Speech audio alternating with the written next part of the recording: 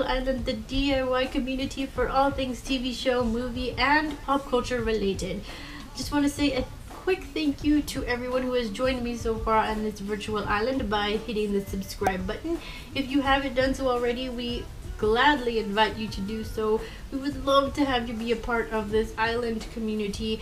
And also, in last week's Super Dope video, I got a request to do another Walking Dead tutorial, which that specific request will be answered this week. But anyways, once upon a time, yeah, he came back on Sunday, and we got to see a glimpse of Killian as the Dark One, and we still don't know where he is, we still don't know what's gonna happen, but it inspired me to finally make this little replica of his hook. I wanted to make it something a little more useful than just a hook that I would like lug around during Halloween and have it just sit in the back of my closet the rest of the year.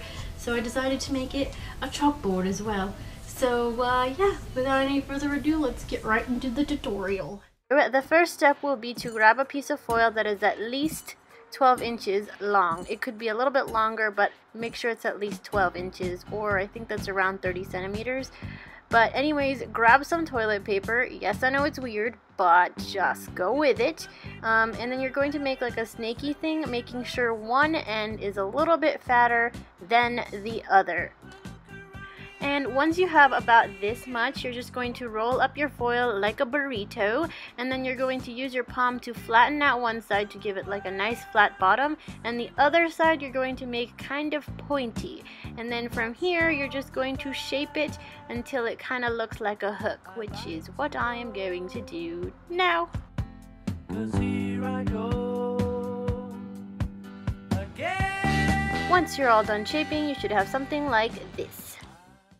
Second step will be to grab some newspaper and then just rip it up into tiny little strips. There's no really rhyme or reason to this, just rip it up just like you see on the screens. Now onto our paper mache cocktail. In a mixing bowl, dump half a cup of flour, a half a cup of water, and then pouring that in, and then you're just going to take a tablespoon of salt, and then you're just going to give it a nice whisk until it's nice and smooth. But baby, now time for the fun part. In my opinion, it gets super messy, but it's pretty fun. So you're just going to dip your newspaper strips into the paper mache paste, and don't worry if it rips on you because you can just use it anyways. And then just take off the excess by like squeegeeing the newspaper strip between your two fingers, and then just placing it on your aluminum foil base that we made earlier. And then just keep on doing the same process until the entire hook is covered in your paper mache newspaper stuffs. 'Cause I'm glad that you're the one who got away. It's a beautiful day. It's my turn to fly. So girls getting like.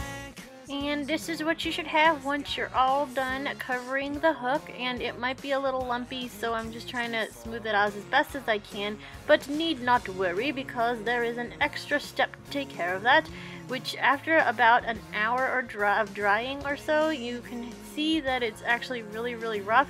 So what I did is just added another layer of our leftover paper mache mixture, and I tried to make it as smooth as I possibly could, but yeah.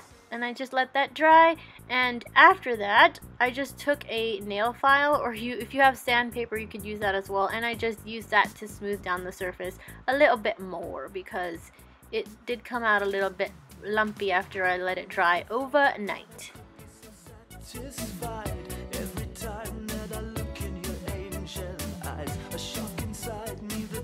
After the sanding process, I went ahead and painted one side with silver paint, and what I did was just squeeze the paint directly onto the hook, as you see me doing on the other side that has not been painted yet, and I just used a little brush to spread the paint around, and I ended up doing 2 coats of that.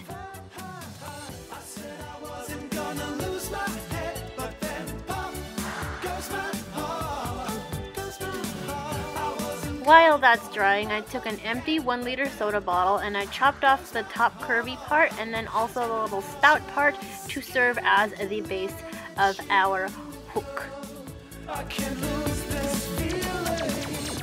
Next, what I did was take a piece of black craft foam and I cut out a circle that was big enough to cover the top hole where the spout of my soda bottle used to be. That way we can create a base upon which we can hot glue the hook to. So after I cut it out, I just hot glued it to the inside of the soda bottle, and now what I'm doing is just cutting out another smaller circle to place on top of the already glued circle. And the reason why I'm doing this is because I wanted to make a stronger or a thicker base for the hook to stand on, and then once I'm done cutting that out, I'm just gonna hot glue that down to the other piece and we'll move on to the next step. And this is what it should look like so far, minus the little gash on the side. I accidentally cut my bottle too far and I had to seal it with some hot glue. And it just gets easier from here. You're just going to hot glue the bejesus out of the hook and place it right on top of there, holding it in place till the glue dries. Then I just took some chalkboard paint and painted the base until it was completely opaque, and I ended up doing a total of 2 layers. I thought we were holding on, aren't we? No, they don't teach you this in school. Now my heart's breaking down. After that was dry and per the instructions on the bottle, I just went ahead and lightly rubbed some chalk all over it to quote condition the chalkboard, and then after I was done completely covering it, I just wiped it off and the paint was ready to, or the chalkboard was ready to go.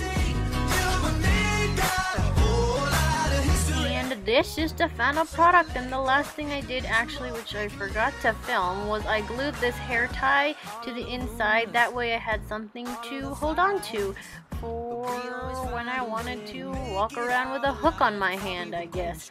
But yep, all done, guys. I'm so excited with the way that it turned out, and I hope you liked it too. And if you did, please, pretty please, give this video a thumbs up, and also don't forget to subscribe. And while you're at it, why don't you go and leave a comment below? I would really love to hear from you guys. And yeah, until next time, Nokturnalites, good night and good luck. Thanks for watching.